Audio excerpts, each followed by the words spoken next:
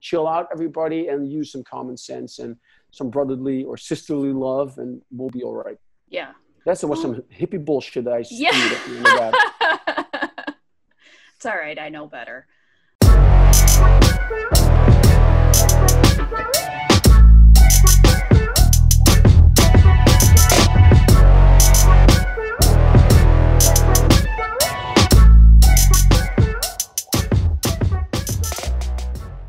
Hey guys, what's up?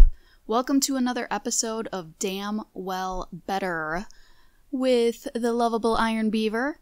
And this is a podcast where we talk to real-ass people about their real-ass lives and kind of start a health evolution revolution. Now, the fitness industry was one of the hardest hit in the COVID pandemic. Fitness, by its very nature, it's close, it's physical, and it utilizes a lot of heavy respiration. So gyms and group training were out. And they still are out in places that failed to take a united and scientific approach to this disease. While some FITPROS publicly flamed out, embraced conspiracy theories, and spent their lockdown time crying about mental health and the government, there were plenty of others who were learning new technology and inventing ways to reach their clients without putting everyone at risk. Now, whether you like it or not, this industry just leveled up and totally evolved. So I sat down with 4 different coaches, some who have brick and mortar gyms, some who coach online, and some who do both, to see how they feel about the industry changing overnight and how they had to change with it.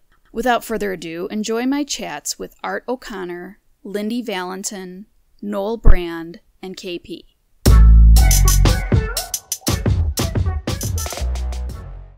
Hey guys, what's up? I am sitting here with Art O'Connor of WUKAR Fit, and we're talking to fitness professionals about how they've had to pivot during this epidemic.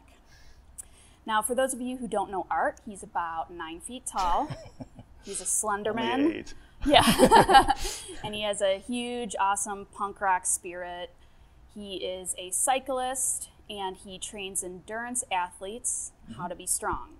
And if you've ever had the pleasure of being able to sit through one of his seminars, talks, fireside chats, then you would know he delivers a very important line, which is, do you want to say it or should I? Stronger is better. Stronger is better, and nobody ever wished they were weaker. Yes.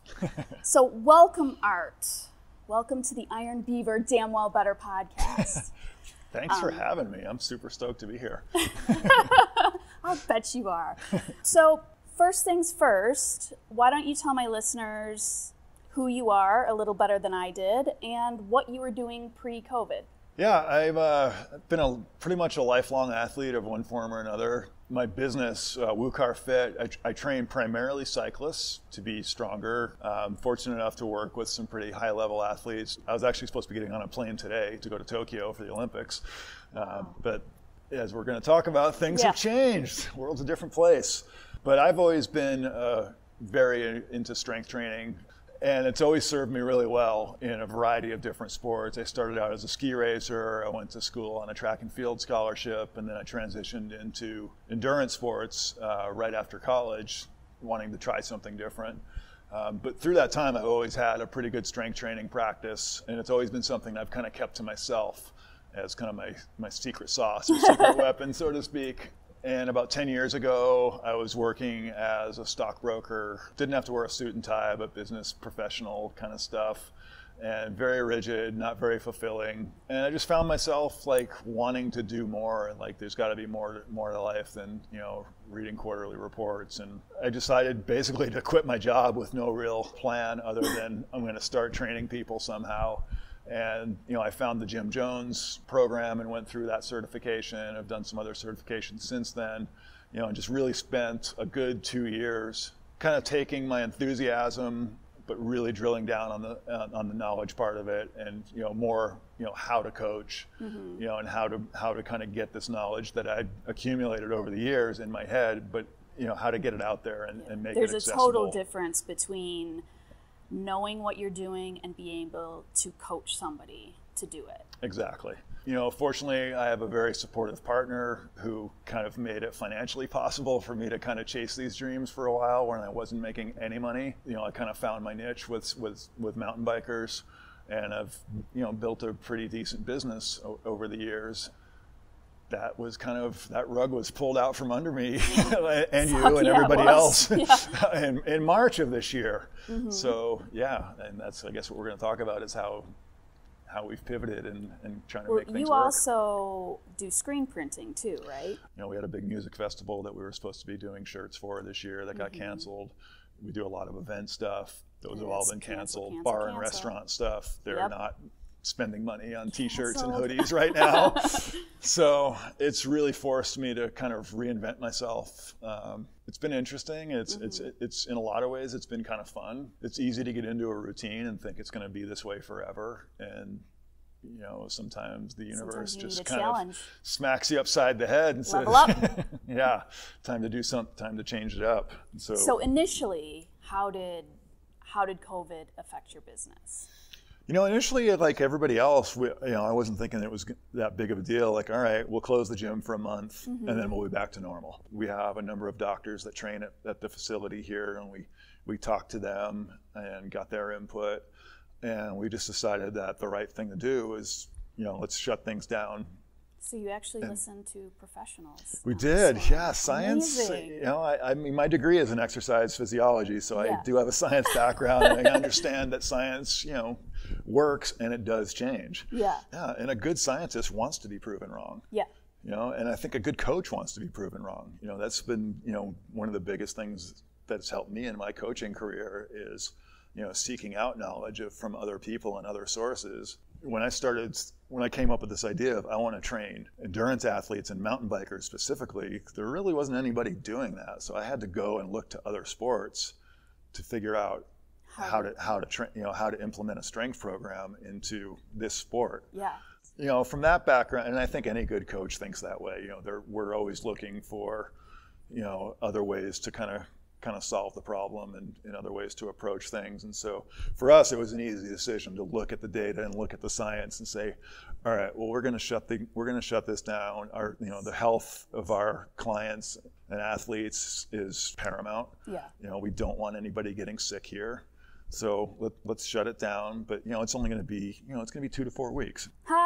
Yeah, and I kind of looked at it as a vacation because we're extremely busy here in the winter, and we had just finished our winter program. I work with the NICA, the High School Mountain Bike League, and so I had 50 high school athletes here all winter long, and it's a lot juggling that many kids. Oh yeah. So I was like ready for a break, and so I was like, it'd be nice to have a month off. Yeah.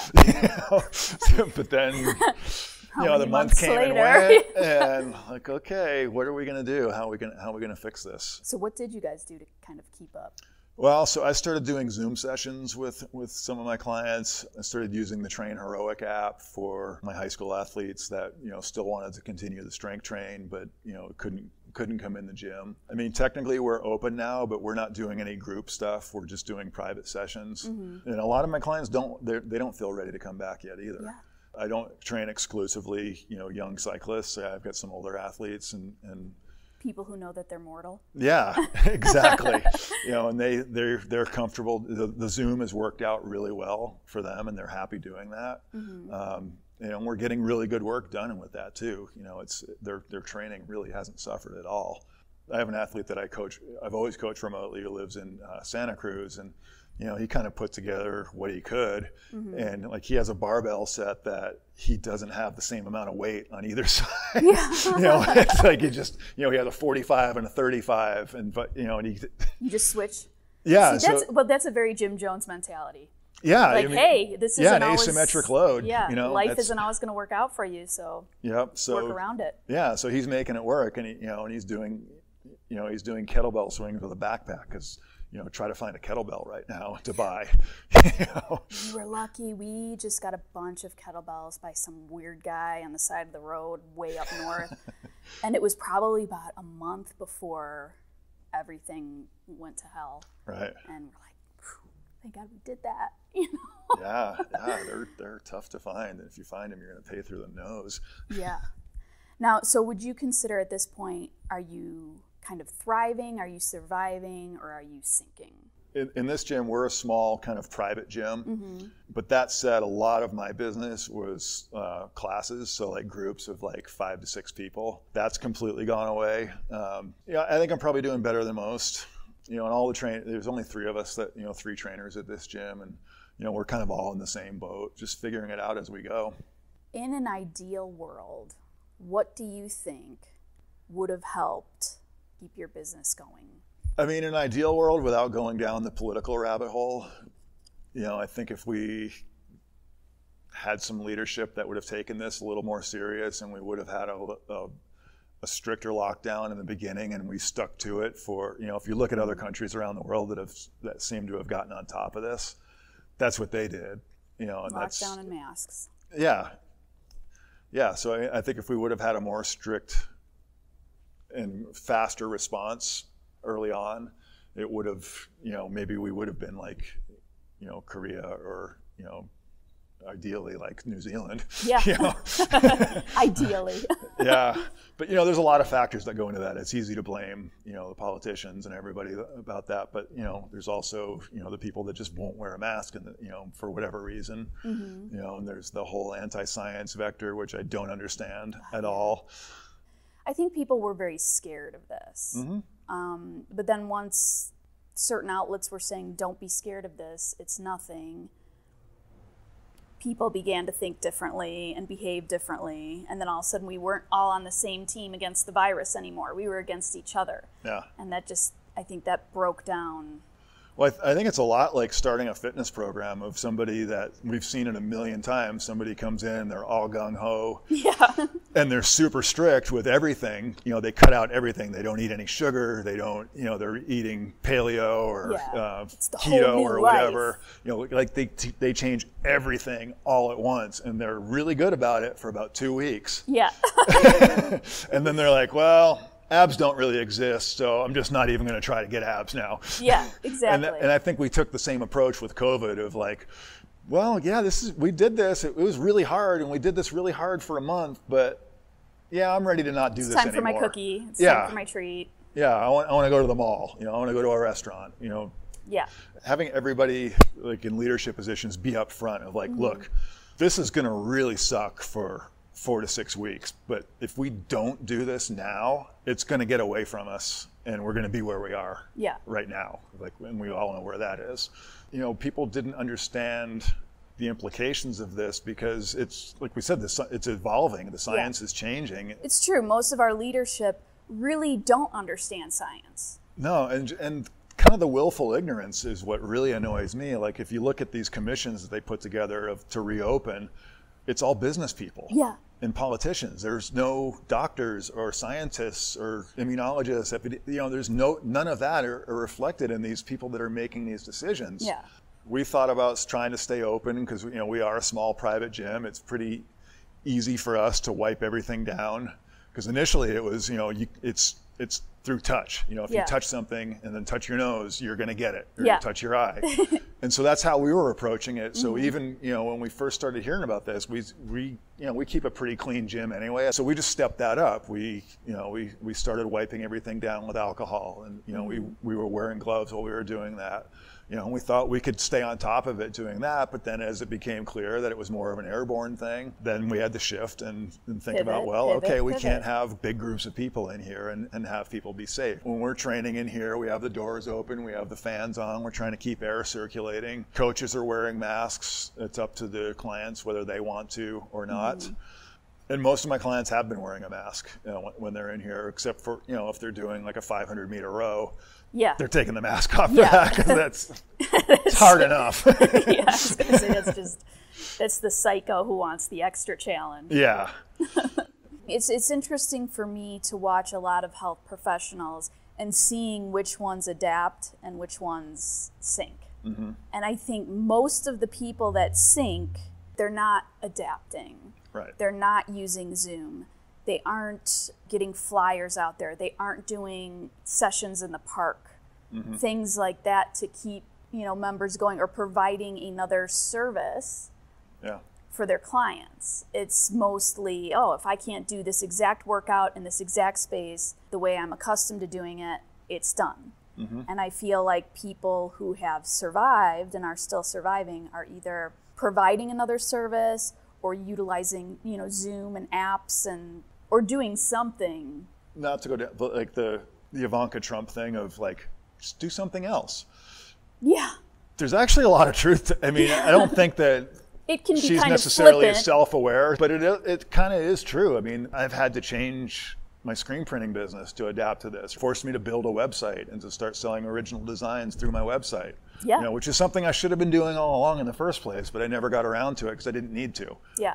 Frankly, it wasn't something I wanted to learn. Yeah. Like, I'm not the most tech savvy guy in the world, and like, you know, I didn't know how to use Zoom. I didn't want to know how to use Zoom. None of us did. Oh my God, I didn't either.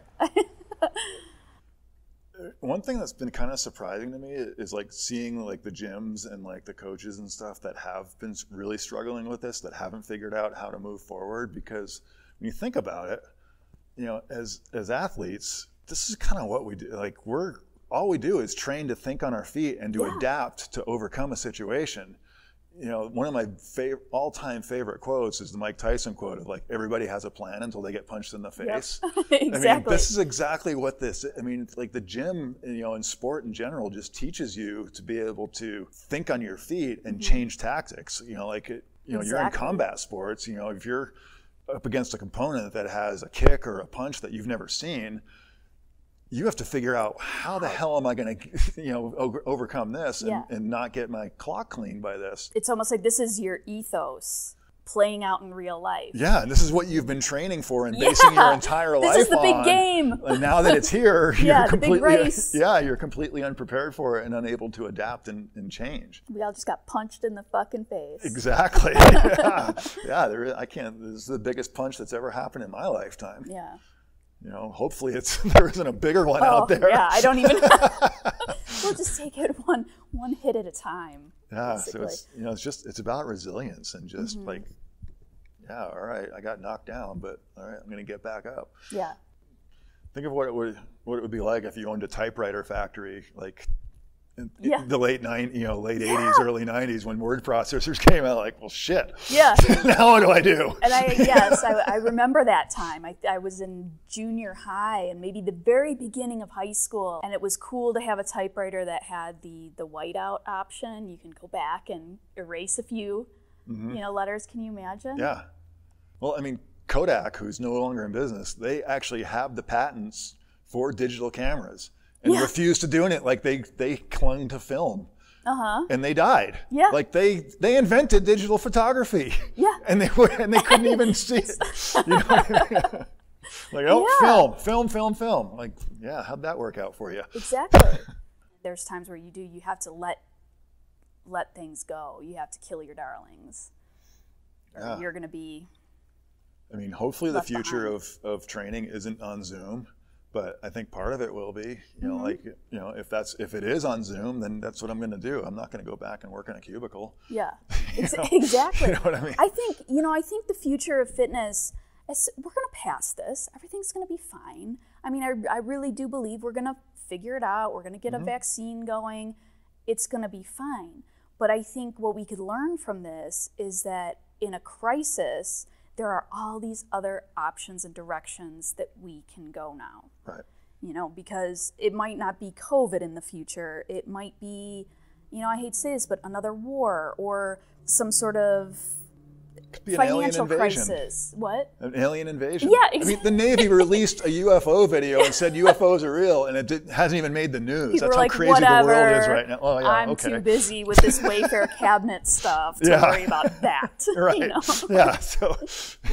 Yeah. Well, exactly. It really could be anything, and if we don't have that adaptability, that's it. Humans are done. Yeah. So wow, that's a big metaphor, I guess.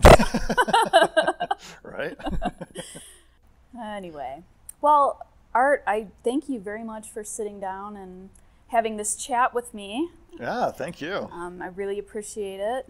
And I hope that your business continues to grow and that once this this shit show is over, that, you know, you can get those people back in and get groups back in, because I think we will. It might not happen until next year, but nothing is permanent. You know, new normal is a new normal, and I think if we're going to be masking up, I think it's going to be during flu season. Mm-hmm. But I don't think that wearing masks and staying 10 feet away from each other is the future. Right. It's just the present. Well, I wish you the best luck. Thank you. You too. So.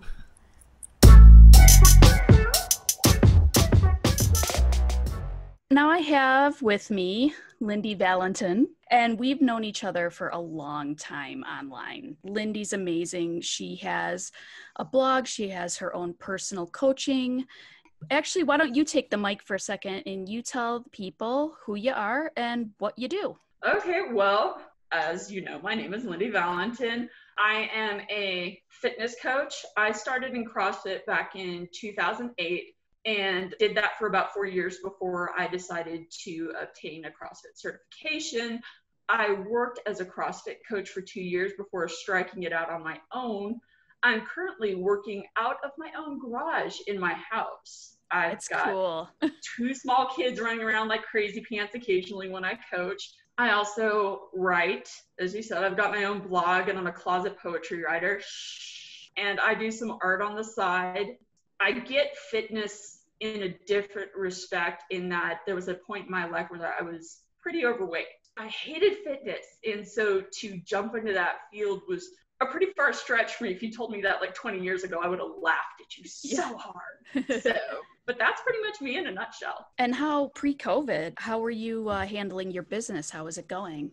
Usually I was looking at anywhere in my afternoon classes between 2 to 8 clients, depending on the weather and how much space we actually have, because the garage is kind of limited. It's about 500 square feet and you can only pack so many people in here safely. Mm-hmm.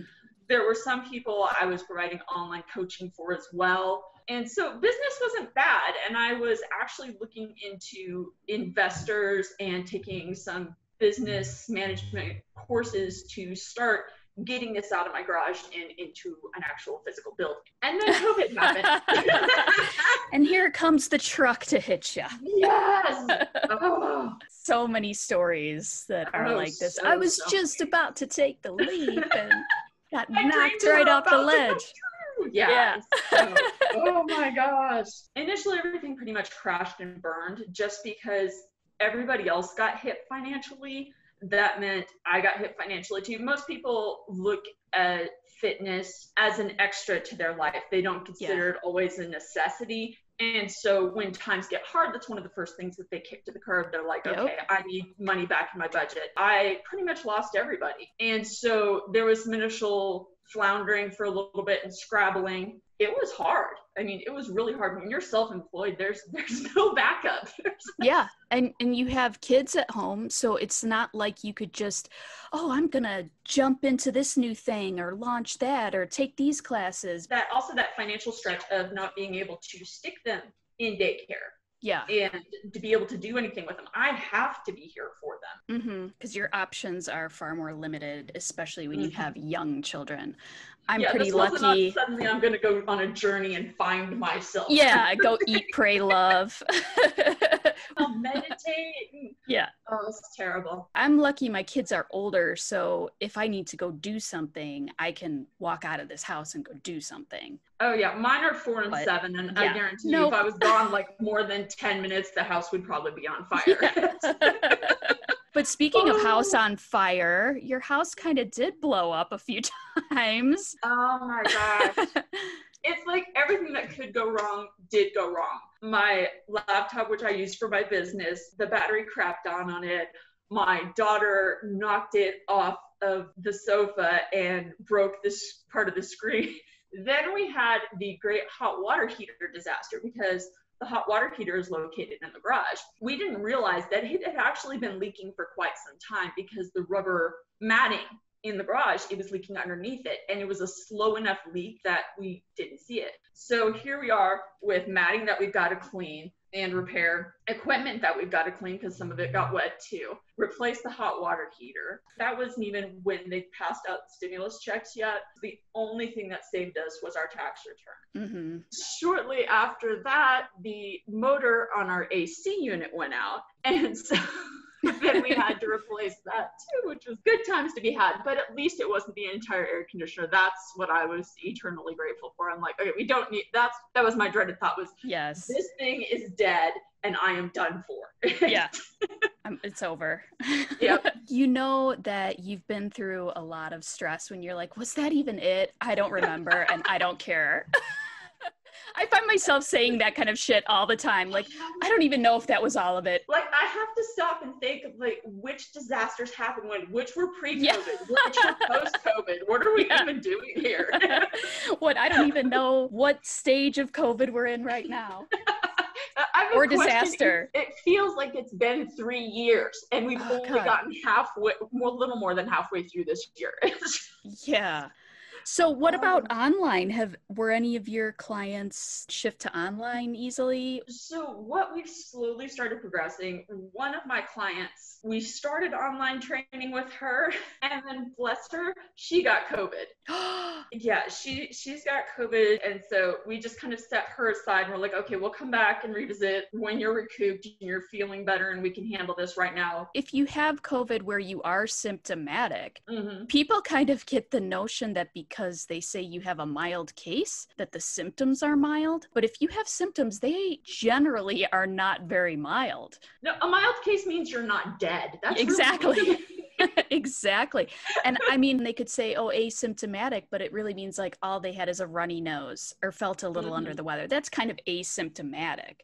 But a mild case is I have fiberglass in my lungs and I don't know if I should go to the ER to get oxygen. Like that's what a mild case feels like. Or so I've been told. Well, she's one of those people that has an extremely high pain tolerance, is very, very determined. And so I knew when she was like, first she when we first talked, she's like, I just got a really bad cold, blah, blah, blah. And I was like, okay, a few days later, she's like, no, I tested positive for COVID and I'm trying to get a hold of the doctor and get medicine because these symptoms are, I'm done. Out of control, yeah. I was like, yeah, okay, no.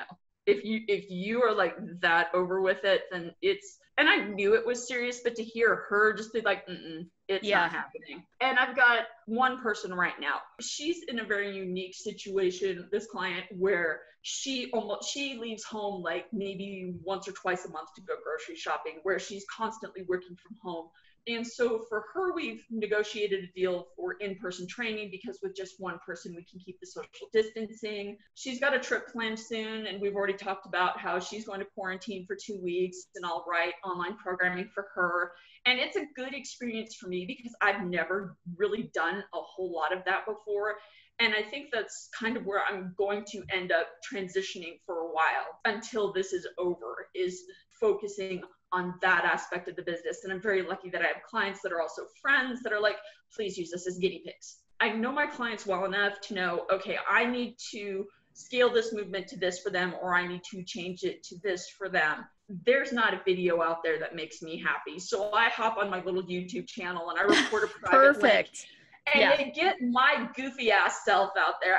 It's just like, hey, it's me. I'm in your house. Yeah. I know you hate burpees. This is how we're going to roll today.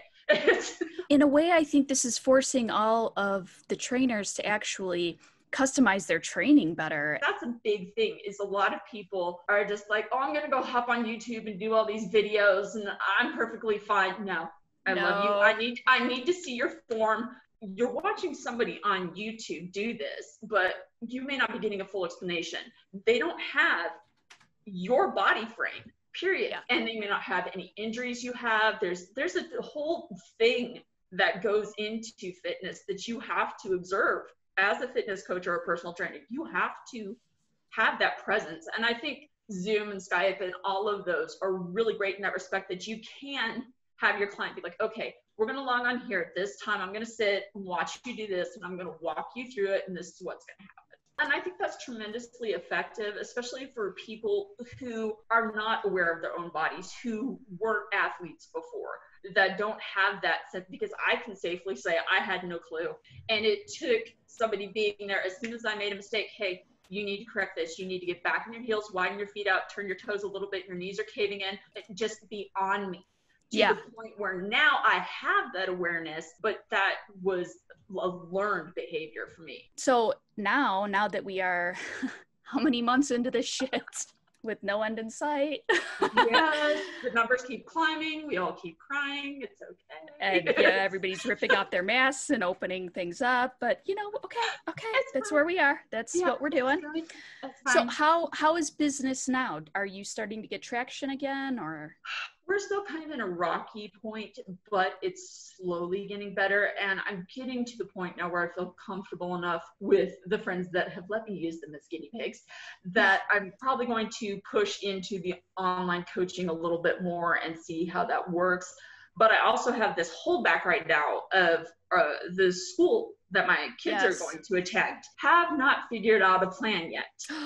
Oh no. I just registered mine for school today, and and seriously, they did what we do. We have options. So I signed them up for the first semester online only. And I figure if everything's cool, they'll have no problem going back to school. But if it's a shit show and everything explodes, no transitioning necessary. So we're very lucky. It was so stressful though. So I can't even imagine how stressed out you are right now about it. You feel like it's this stupid balancing act. So because I don't know how school is going to go for the kids, I don't know how coaching is going to go for me.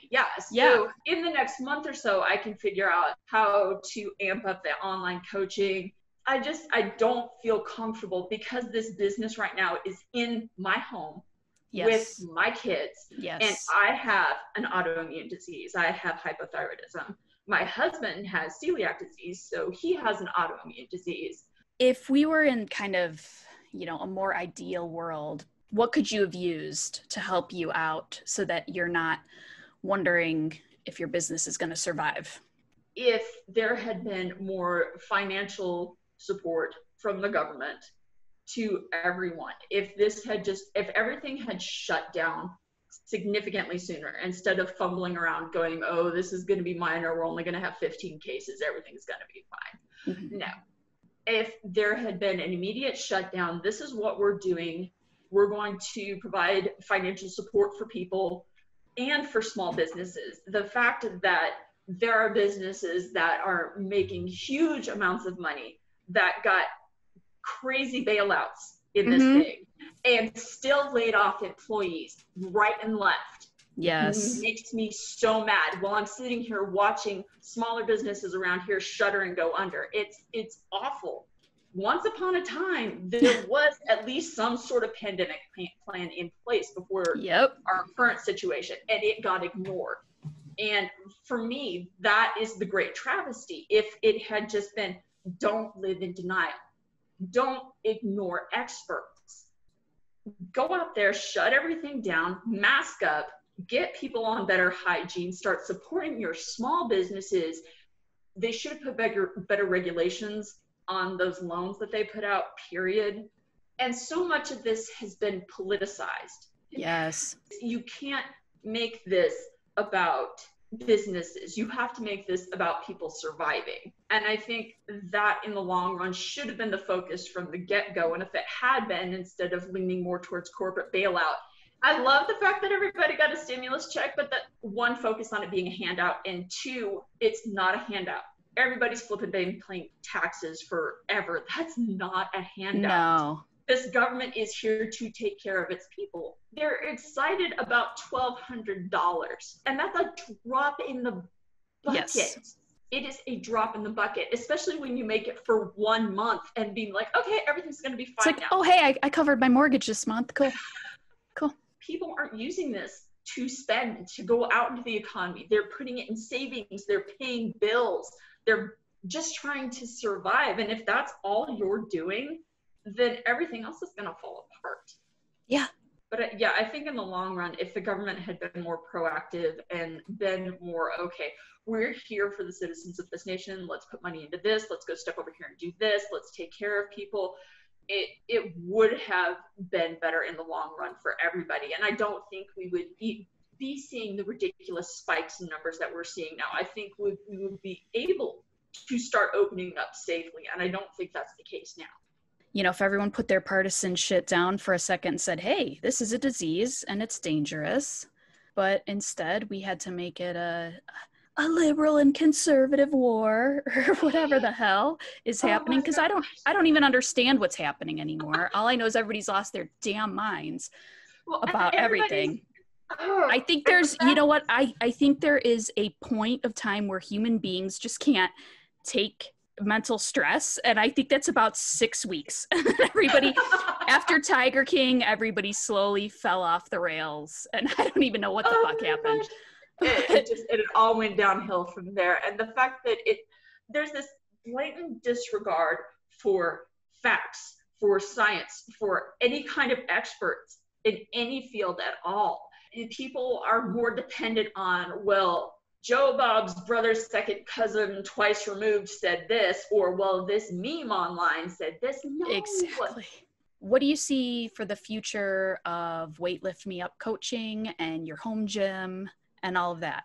I think this opens up actually a really great opportunity for most gyms. And I don't think a lot of people really see it that way yet, because there is a whole world of people out there who don't like group fitness classes, who don't like to be in a crowded gym, who would rather just set stuff up at home and be coached in their homes, or participate in a group class from a distance. And I think that can translate into a whole other field and open fitness up to so many more people who can't drive to a certain location, or who have certain mental health conditions where they just can't be in a packed building.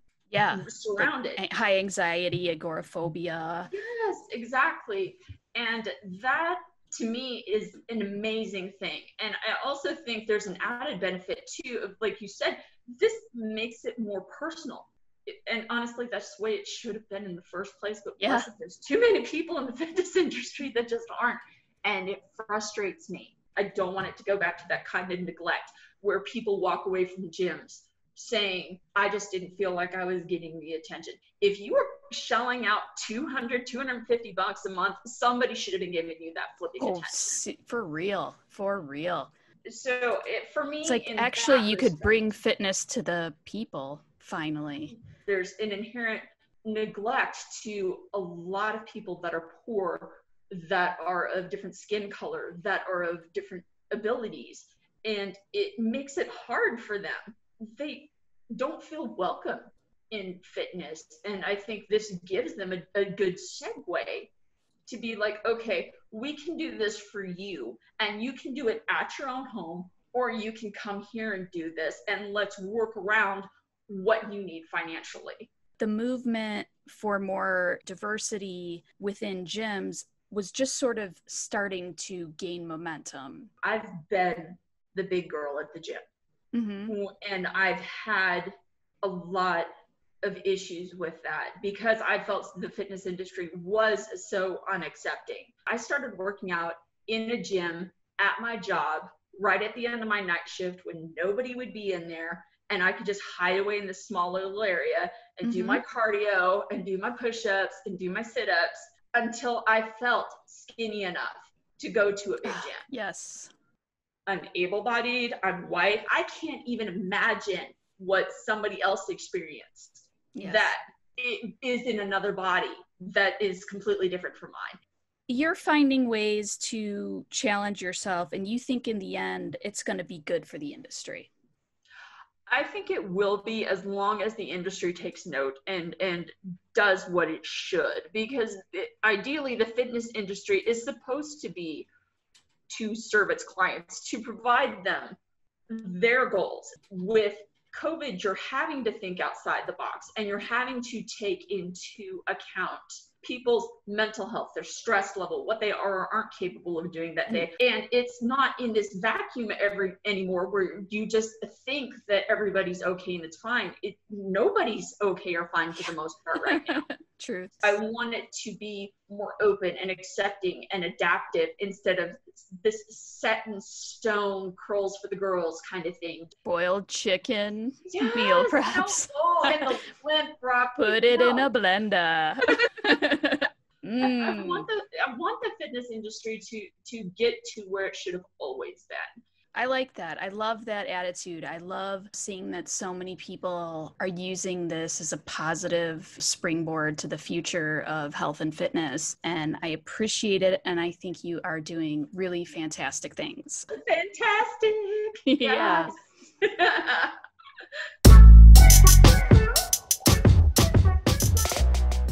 Hey, so now I have with me Noel Brand of Breda Strength and Conditioning.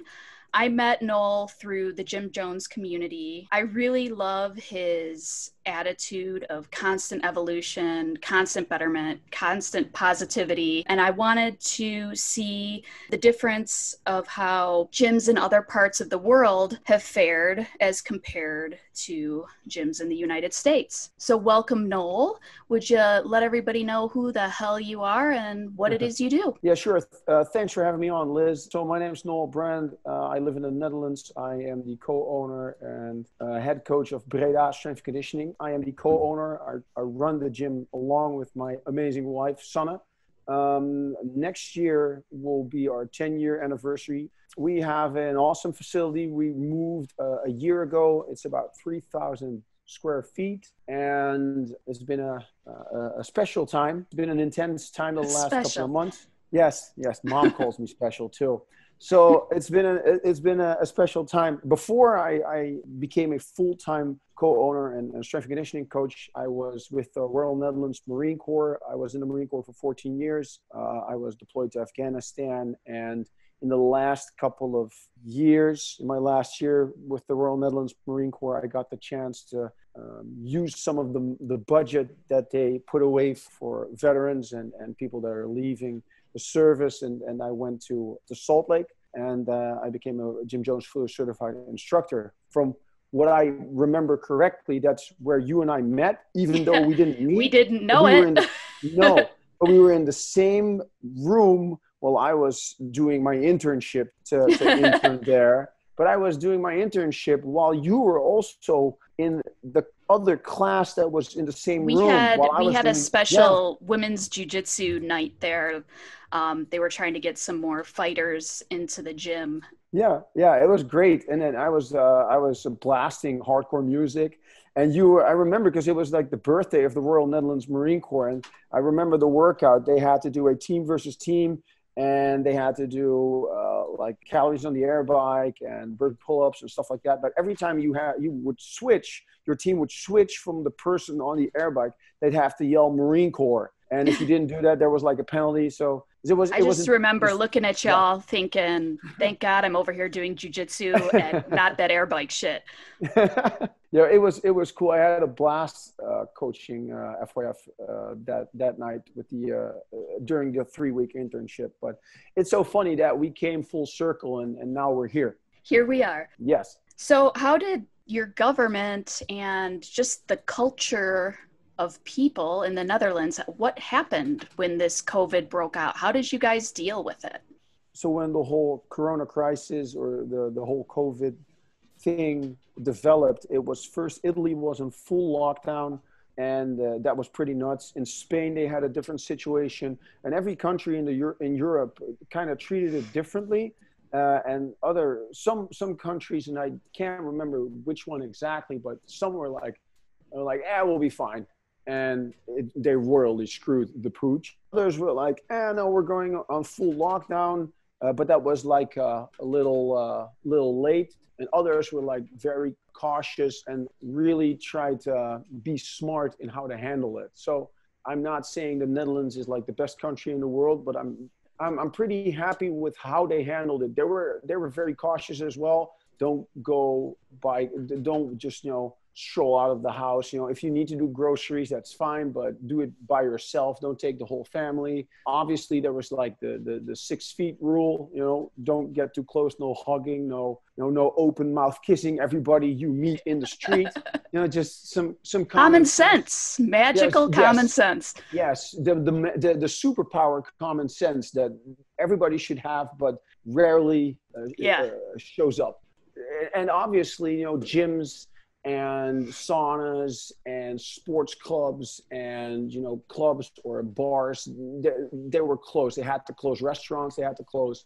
So a lot of businesses were like, holy shit, we gotta be smart in how we handle this. The government basically told us, like, you cannot do this, and this anymore.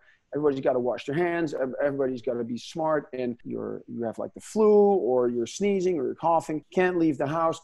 If you can't get tested, there were no mandatory tests, but they were really like, be smart and be social distance. In the United States, we kind of had that mindset for about 4 weeks, and then we shit the bed. When this started to develop, before the political Sharknado developed in the States, the whole firestorm, you know, with pirates and ninjas and lasers and shit was all going down in the States. We were already beginning to take precautions in the Netherlands. So and and you guys are closer to the countries that were getting completely fucked. So I think in America, we didn't see that. It wasn't next door. Everything that happens in Europe, we don't take note until it's really here. If you get so much stuff hurled at you, you're going to go like, oh man, this is too much. Fuck this and fuck this. Even, you know, even smart people might go like, man, this is too much for me to handle. So, you know, I'm just going to make the best out of it. And then you might not make the best decisions. I'd say that's how we dealt with it. We were already like setting stuff in motion, and we were, that was kind of our luck, because we got to see real up close what the neighboring countries were going through. And we were like, we got to not have this in our country. And we got to stop making out with people in the streets for a minute. Yes, no free love the last couple of months. I mean, we're very, you know, open-minded and stuff, but, you know, we got to keep the kissing strangers to a minimum the last couple of months, unfortunately. Mask it up, mask it up. Yes. I can send you some pics, but, you know, you got to leave it a little bit. Exactly. And eventually the gyms got to open up again, and we're slowly doing that now, but it's been a wild couple of months. The Netherlands are more, I'd say, they don't get carried away real easy. You know, we'll be like, we'll see. You know, it might all just blow over. Spoiler alert, it did not just blow over. But, I was talking to Art before this, and he's like, we all thought it was going to be a month. And I'm like, exactly. And here we are. Art is a smart guy, but, you know, even Art got it wrong on this one. So now, before all this shit went down, what was business like? What were you doing? How was the business in your gym? Describe to everybody kind of, what you guys did and where everything was headed. The gym is going pretty well. We are currently a Perform Better flagship gym here in the Netherlands. So our gym was doing really well. About a year ago, we moved from a like 750 square feet gym to what we have now, a 3,000 square feet gym. And it was looking pretty good, and still looking pretty good, by the way. So I was co-running Breda Strength and Conditioning along with Sanne. We have 2 coaches and some personal trainers that, you know, rent some space. We're doing small group training, small group classes, personal training. We got some specialty programs going on. We have about 180 members, pro athletes. I have a pro triathlete, the best triathlete the Netherlands. And he really is. He's really, really good. Also, a friend of mine, which I love, he's also my triathlon trainer. I got a guy, he is not a pro athlete, but he is Brazilian Jiu-Jitsu, no-gi grappling guy. Is his name Dennis, the one with the puke bucket? Yeah, well, Dennis likes to enjoy his meals twice. So sometimes, Dennis, his nickname is the Woerkenburger. That means the strangler out of Woerken, which is the nickname of his town. Now I know how to pronounce it. Yeah, well, it's a tongue twister. Then I got a pro BMX cyclist, Shanice. She's a pro BMXer. She came in 7th in the World Championship. But also, it's not just, you know, pro athletes. We got students. We got, you know, GPP people just want to, you know, work out and be fit and be healthy and no injuries. We got soccer moms. We got military and aspiring military people. We got my mom, who's turning 70 in about 2 weeks. Yeah, and my mother-in-law. So we got like a whole plethora of awesome people, you know, working hard, putting in effort. So that was was what we were doing. We're doing pretty well. We were hosting seminars from a certified functional strength coach. We're hosting Jim Jones seminars. We were doing our own stuff, our specialty programs, military prep, strong women. We got a program called Pregnant and Fit. It was going really well. And then, well, when the defecation hit the oscillation, that's when they closed everything down, and you could get a fine. Like if you and me were standing too close together, you get like 300 or 400 euros. So that's a little more in dollars. You get that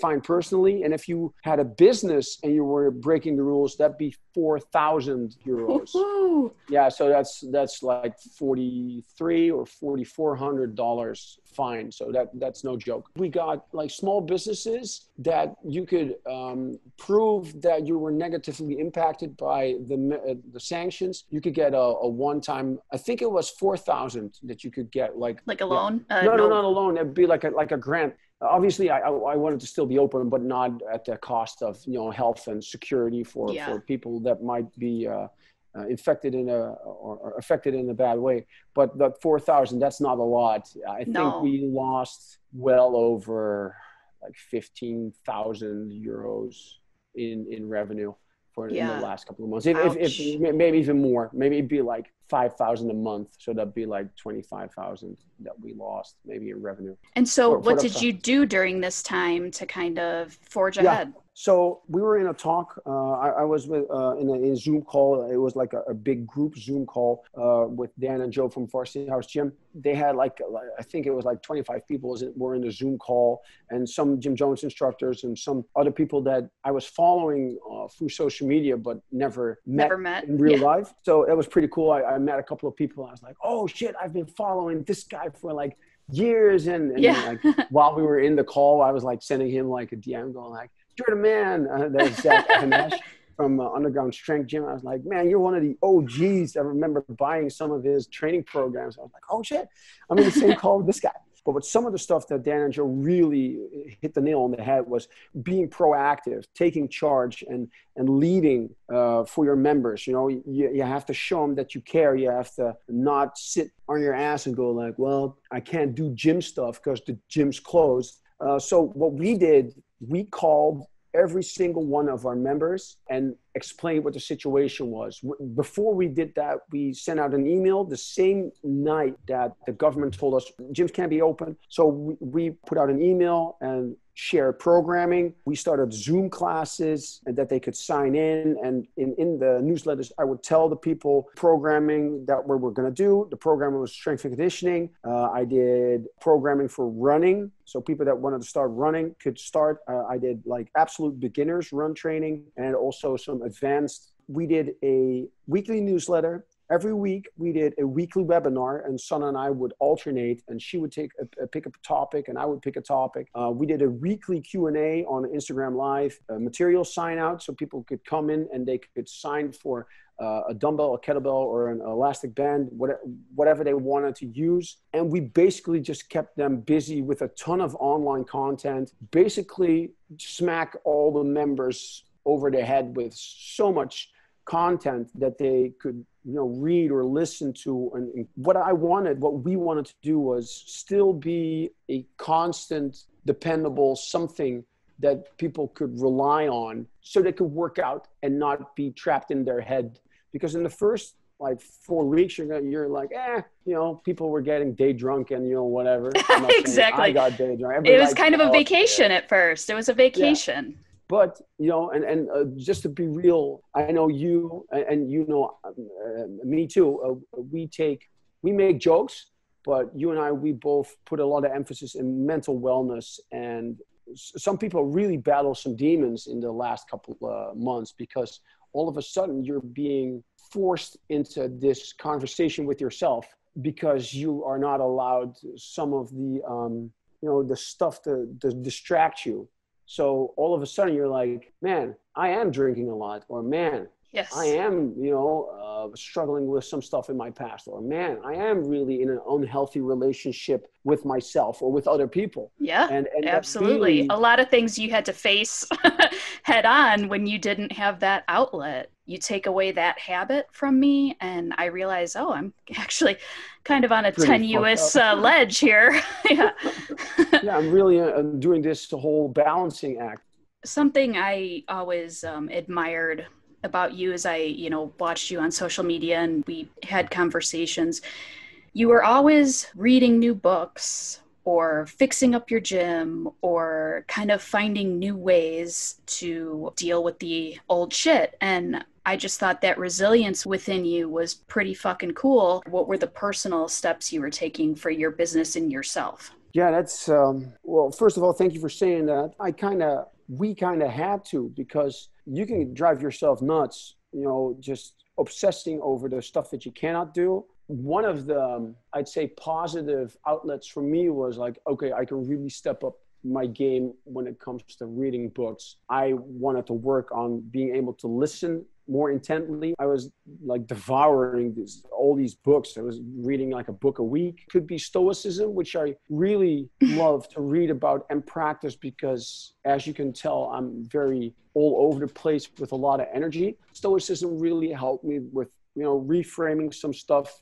Read a ton of great books on Stoicism, which I've always loved. The Daily Stoic, Meditations by Marcus Aurelius, Stillness is the Key. And those three books I really recommend for people that enjoy Stoicism. So Daily Stoic, Meditations, and Stillness is the Key. So that was just on mindset, and it felt very timely to read about that. Viktor Frankl's Man's Search for Meaning. I read From Good to Great. I've read stuff on negotiation from Never Split the Difference.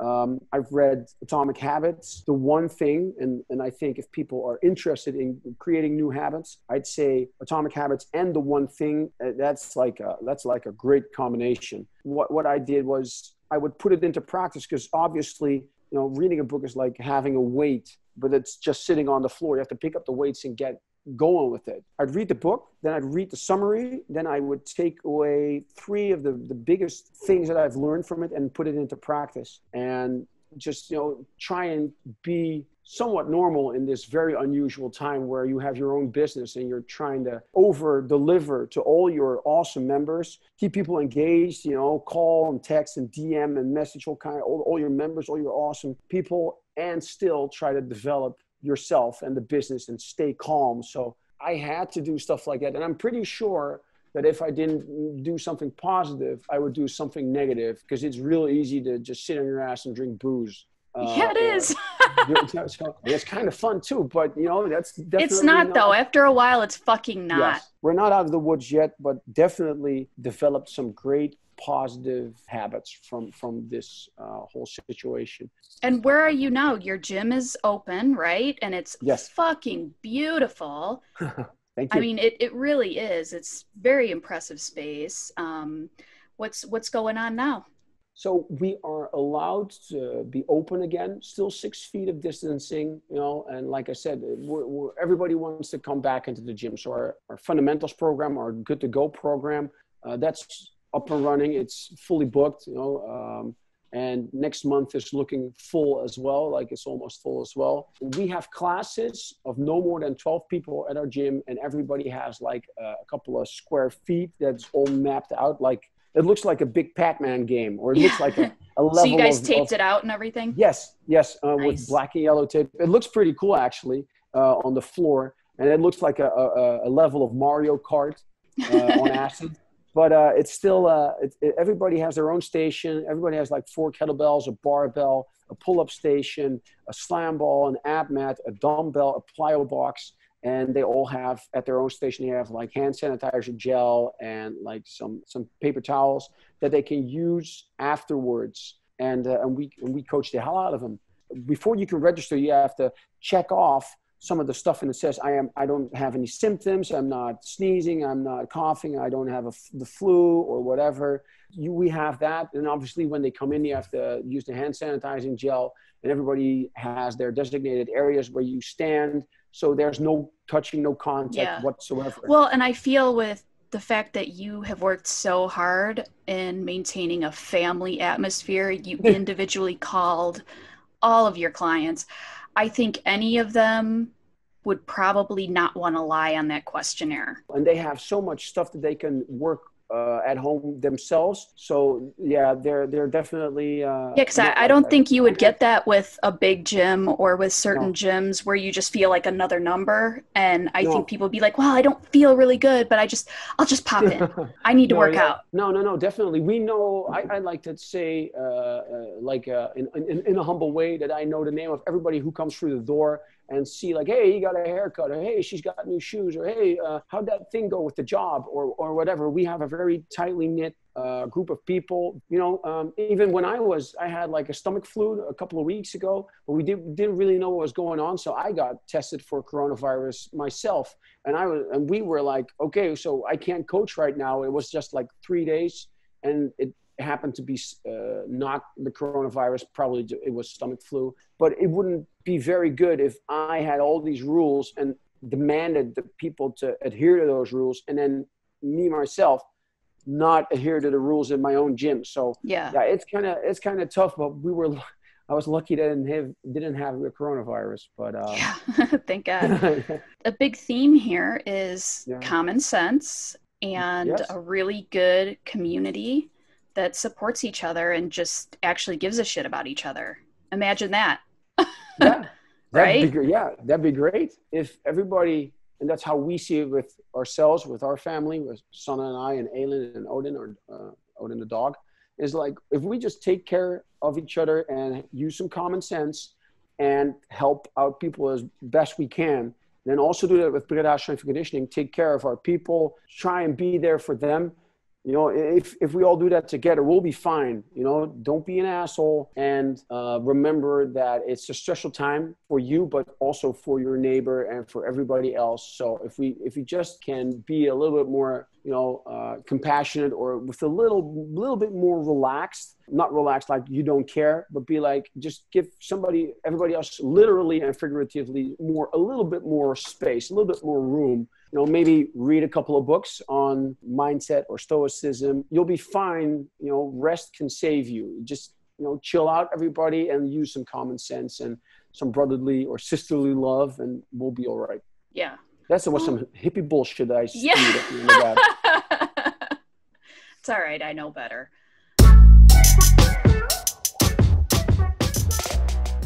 Fuck, we finally got a minute. I know, because obviously we've known each other on Instagram for years, but it's like, oh my God, I feel like I'm on a phone call with you. It's amazing. It's funny, like the internet makes you feel so close, to people. Yeah. And you realize, wow, I've never even spoken to that person. It's very interesting. All right, so rounding out these interviews, I'm here with KP of KP After Hours.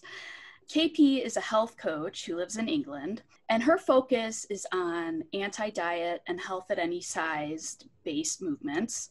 And we're here because she's had a really interesting pivot into OnlyFans to make ends meet during this crazy COVID clusterfuck. First, why don't you tell us about your coaching gig and your experience and your education before we get into all of that? I qualified as a fitness instructor about 5 years ago, and I began coaching beginners in a park. It was a community class. It was very low cost. We only used to charge like a £1 donation, and it was just to get people into fitness. I was doing that alongside an office job, and I finally left in 2016. I knew that I wanted to do something different, and I loved fitness anyway, so it just felt like the natural thing to do.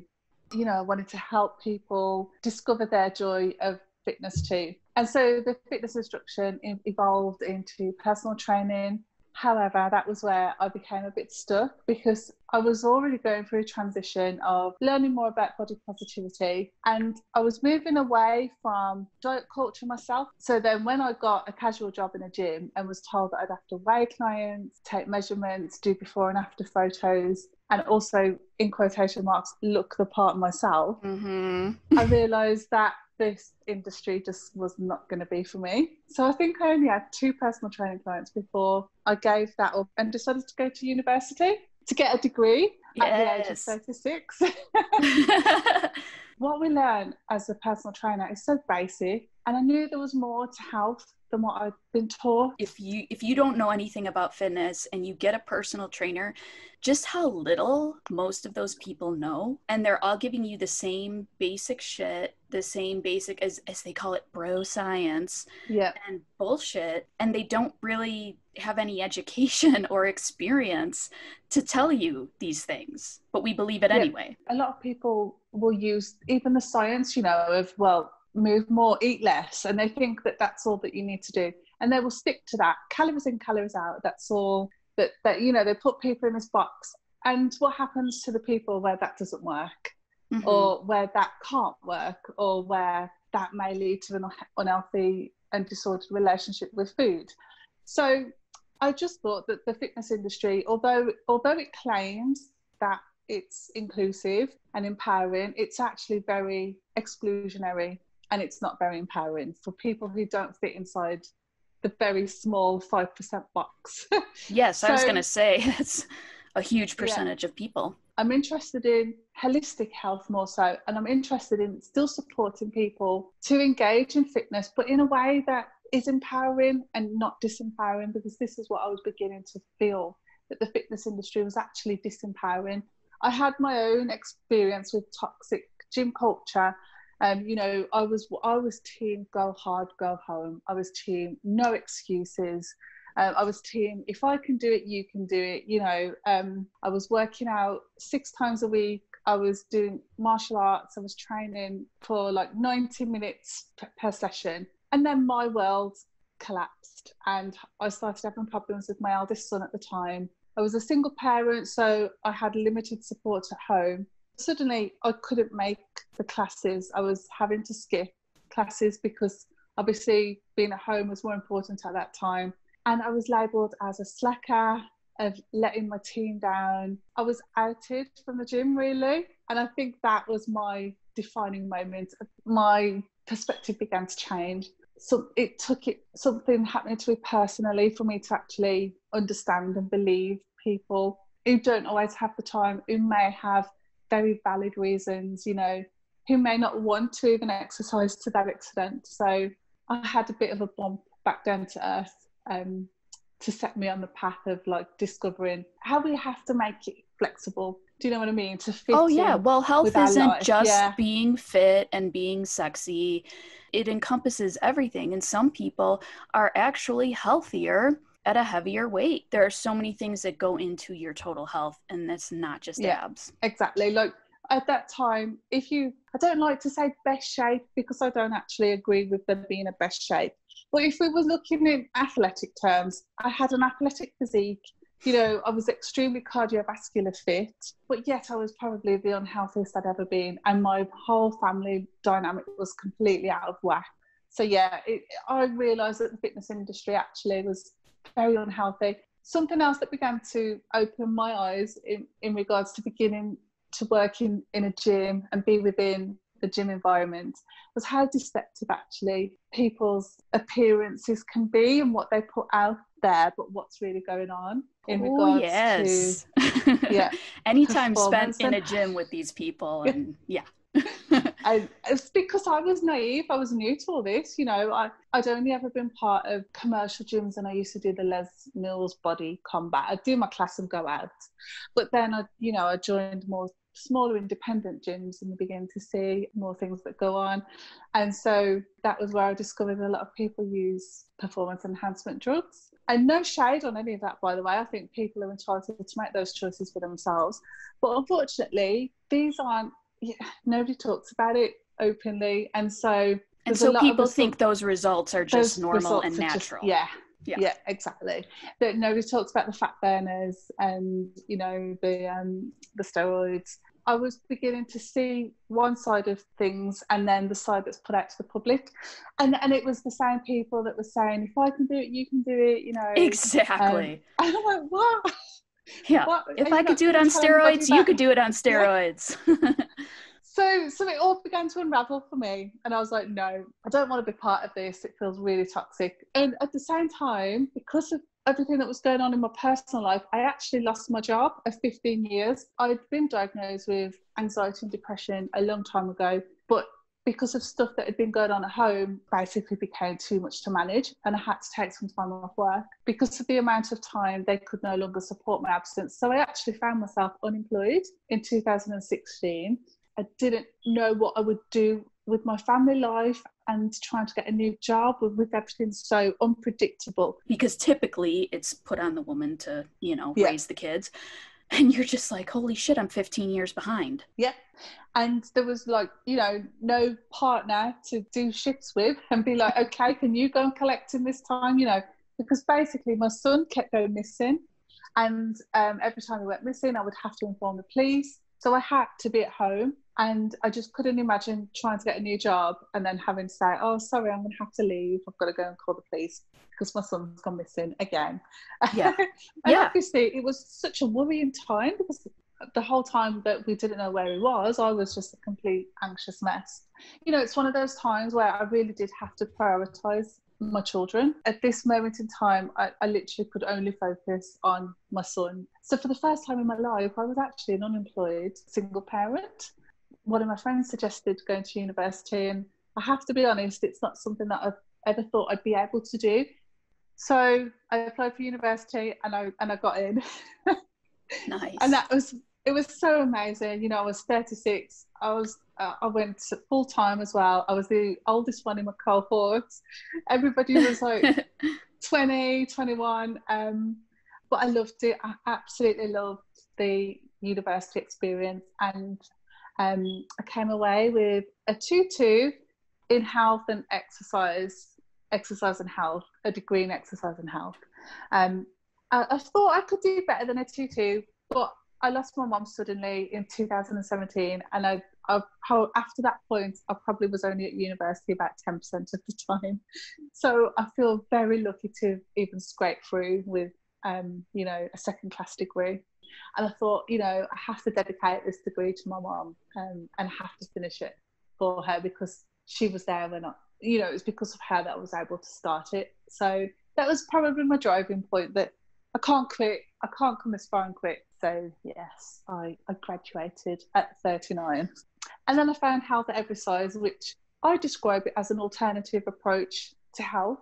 And it's about promoting health behaviours rather than the health outcomes. Yeah. Yeah. What I found in a lot of the studies is there was a lot of correlation between not people who lost weight, but it was people who was eating more fruit and vegetables, who was getting more physical activity, who was sleeping better, who weren't smoking, who drank less alcohol. So to me, health at every size is a way to access health. I describe it as like an individual experience, because health means something different to us all. Like a person with a chronic illness is going to be completely different to somebody who's, illness free. And I don't think the mainstream fitness industry even considers those things. Everybody will come in and they'll be like, I want to look hot. Yeah. Because that's what they think they want. Because that's what they're told they want. But that's not really what people want. I mean, people just want to be happy and functional and healthy. I mean, exactly. So because that's where we have to try and move away, don't we? And like you say, it's based on an unrealistic and often unattainable standards, without restriction or without disorder or without enhancement. So yeah, it's about what we can do, isn't it, Liz? What we can do and what we can access. Like, our needs change, don't they, over time. And I think that's what we've got to learn to do, be flexible and be fluid and have a lot of variety and be able to access different things when we need them. How was business going? How was your coaching business going? I think I launched it in December. I got a couple of clients. I had some clients come and work with me for free, like to try and get some experience, but then I got my first paying clients in January, and it was so amazing. And then I got dumped at the beginning of January, completely out of the blue. So that rocked my world. So that was number one. And then COVID hit. Was it mid-March, I think, when it started? Over when it got going, when it got worrying, yeah. And so then my business just took a nosedive, because I think it was the 20th of March over here. All the gyms closed, and all of a sudden everybody was an online personal trainer, giving free workouts, you know. Yep. And so not only did the industry become saturated overnight, I was an anxious mess at the beginning of lockdown. It was awful. So KP After Hours, correct me if I'm wrong, but it started, you kind of had this sort of renaissance with your sexuality, and that just started getting going right before all the activism came up, and you kind of put that on hold for a minute. Yeah. You came back to it and you went professional. So back to it with a bit of a bang.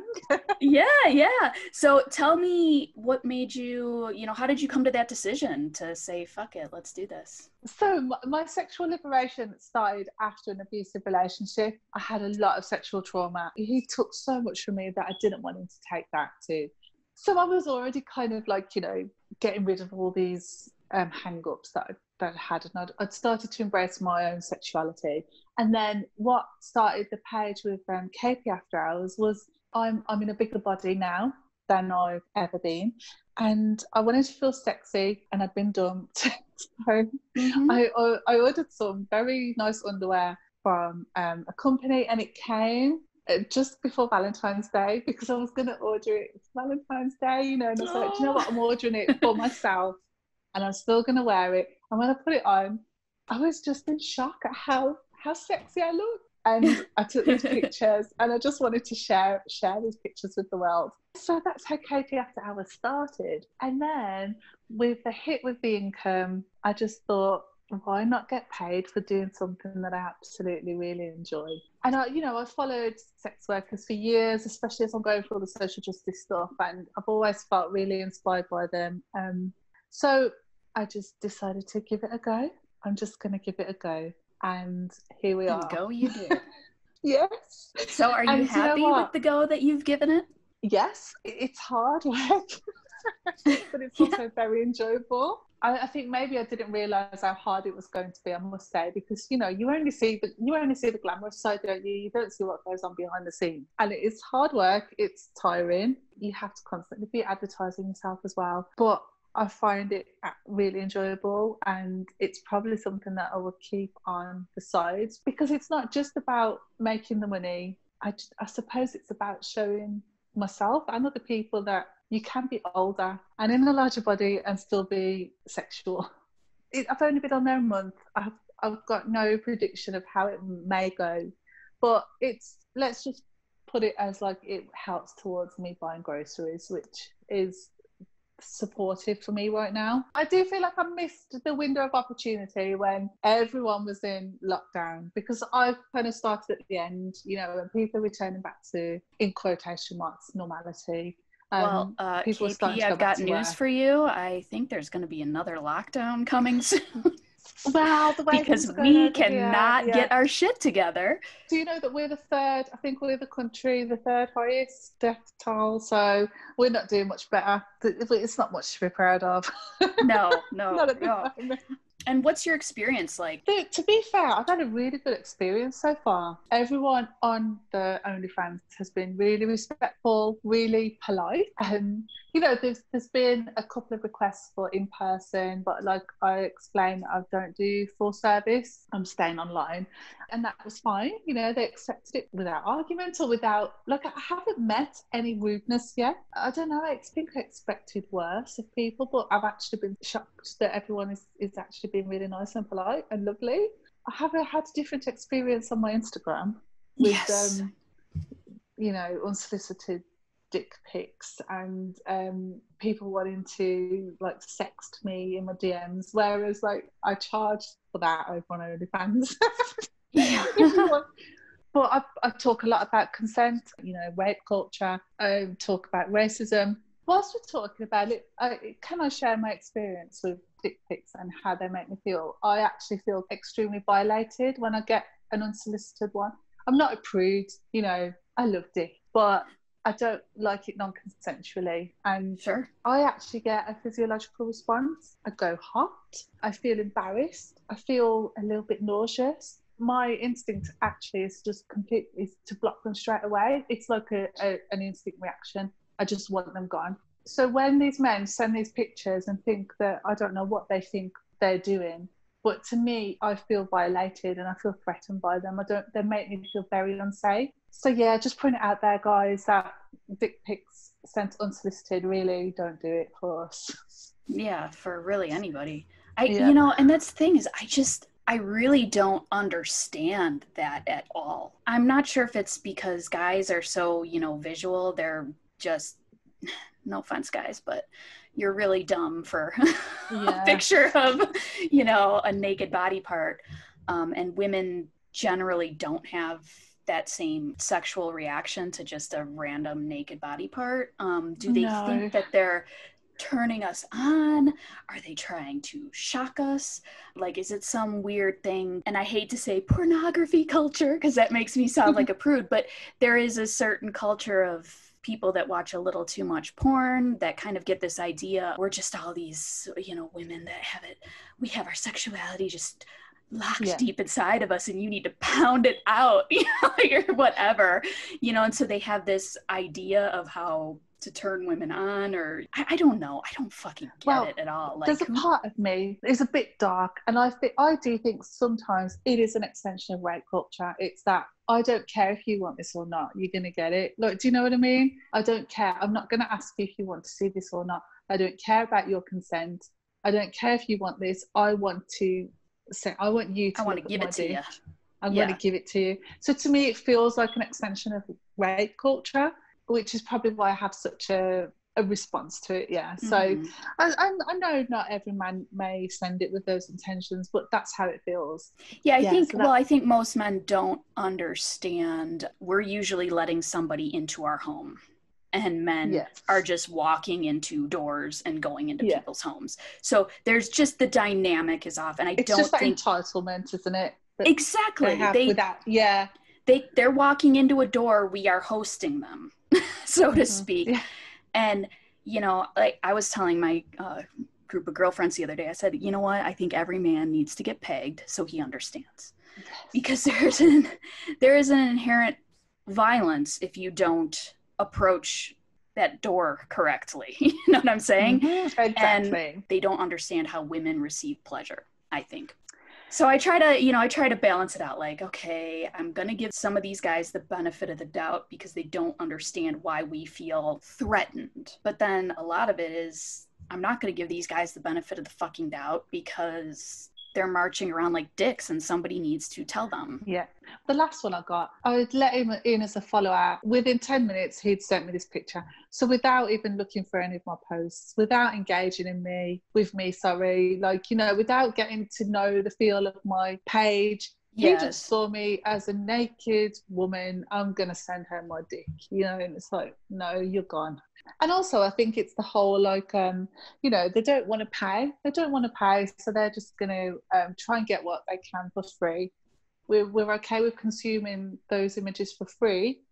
But when it comes to us wanting, you know, compensation or payment for our work, people seem to have a problem with that. So I feel like this whole situation has shown this huge light on what a fucking house of cards we're all sitting on. Yeah. Just how completely unprotected 75% of just the world population is.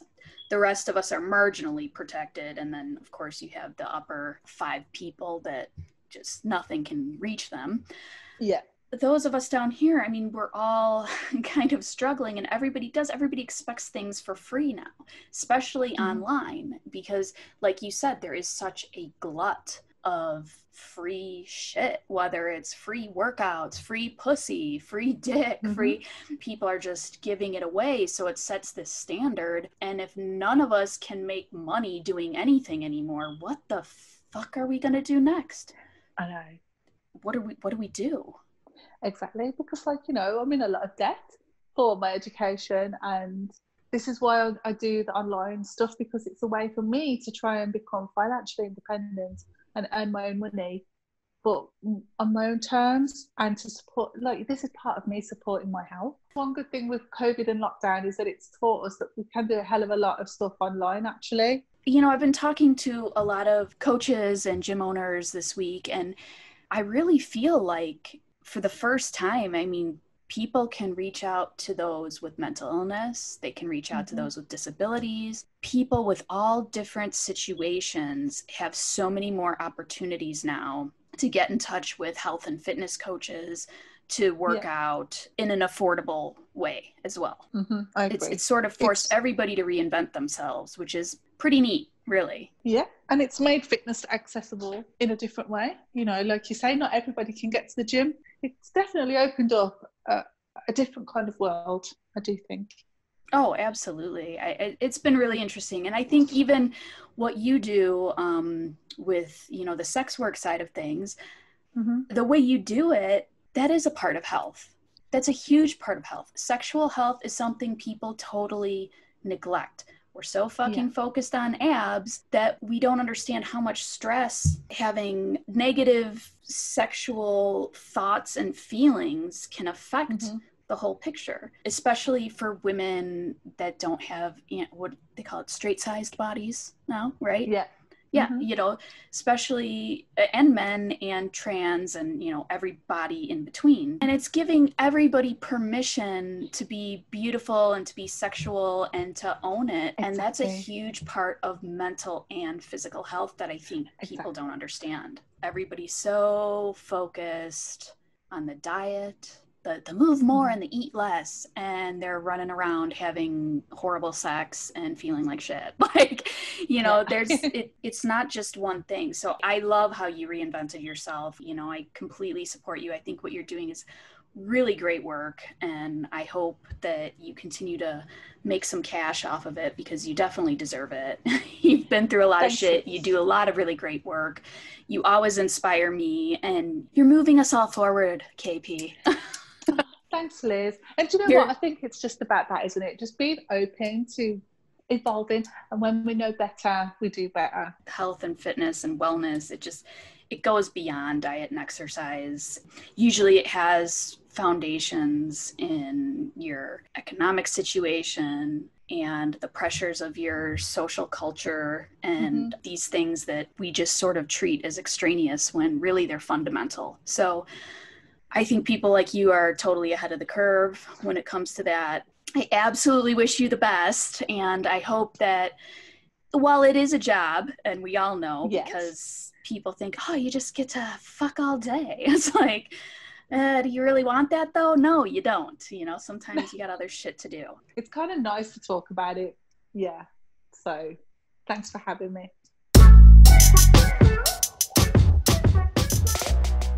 There are good things to come out of this year. Flexibility, an individualized approach, new technology, and an awareness of how our culture and our social structure actually affects our health.